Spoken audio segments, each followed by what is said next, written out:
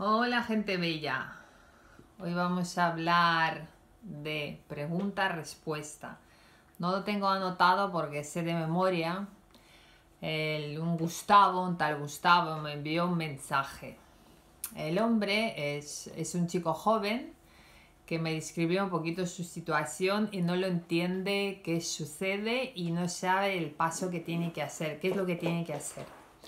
Es un chico que va cambiando muchas mujeres y no lo entiende qué sucede, por qué pierde interés hacia las mujeres. Es decir, Gustavo ha puesto, conozco una mujer, me atrae muchísimo, todo está genial, el sexo genial, empiezo a comunicación genial y a lo mejor la cuarta, la quinta cita, de repente pierdo interés, aunque sé mentalmente, dice él, que no tiene nada que ver la chica, porque la chica sigue estupenda, sigue una relación estupenda con ella, pero algo en él hace que pierda interés y acaba la relación.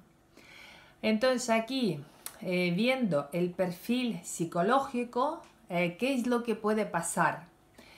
Lo que tiene Gustavo, aquí donde tengo que hablar más con él, pero donde tenemos que mirar es la relación de Gustavo con su madre, con su propia madre, porque Gustavo tiene miedo a las relaciones, es decir, no tiene miedo mentalmente, porque él está a gusto, pero inconscientemente hay un miedo a la relación, es decir, él está a gusto, pero cuando ve que está llevando demasiado a gusto con esta chica, con esta mujer, de repente salta el automático de miedo a la relación y él pierde interés, huye.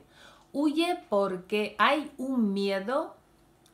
Entonces, como no está preparado y no sabe lo que sucede, se acaba el líbido, se acaba la atracción y él sale de la relación.